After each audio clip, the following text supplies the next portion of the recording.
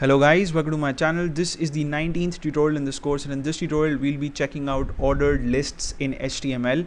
And ordered lists are lists that have some sequence, right? And a sequence that can be observed. So let's say you have a list of countries ranked in order of population, or ranked in order of life expectancy, and you want to display that list of countries on your website.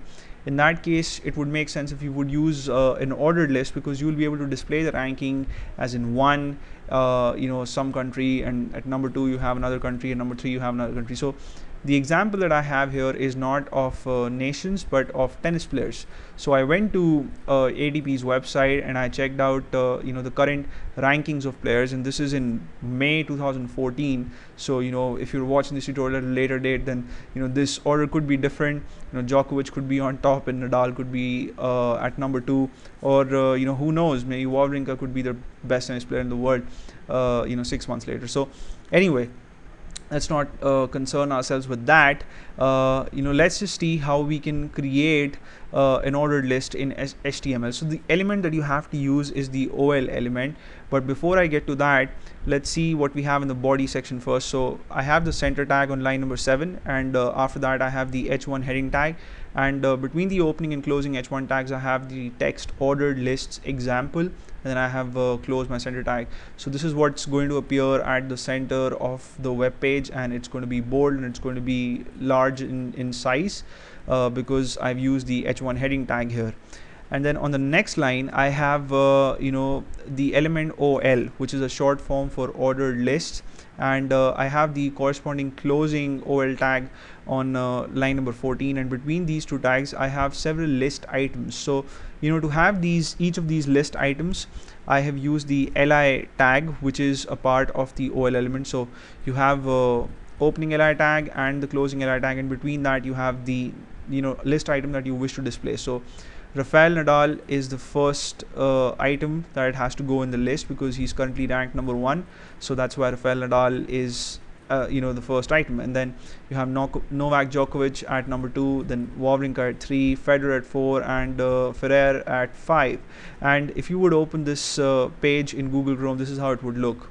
So you would have rankings of tennis players this way: 1, 2, 3, 4, 5, and then you would have the names. Now let's say you don't want to use numbers, and instead you want to use alphabets. So that's also pretty simple. All you have to do is go to the OL element in your page, and after OL, give a space and type in type, and this is an attribute for the OL element, and as a value to it, let's say you want to use a small case alphabet. So you just type in A here and save the file. I'll go to Google Chrome and refresh the page, and there we go. We see that the numbers have been replaced by small lowercase alphabets, right? And if you want to use uppercase alphabets, then you can change this to capital A, and go back to my web page, refresh the browser, and there we go. We see that we get capital case letters now. And if you want to use Roman letters, then that's also possible. Like, let's say you want to use lowercase Roman letters, then just type in small I, and I'll refresh the page, and we see Roman numerals this time.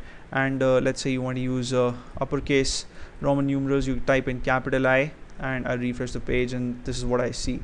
Right, so ordered lists are very useful, and I'm sure that the websites that you've seen have used ordered lists at some place or the other, and you would find them really useful, and you would want to use them at a lot of places. Trust me on that.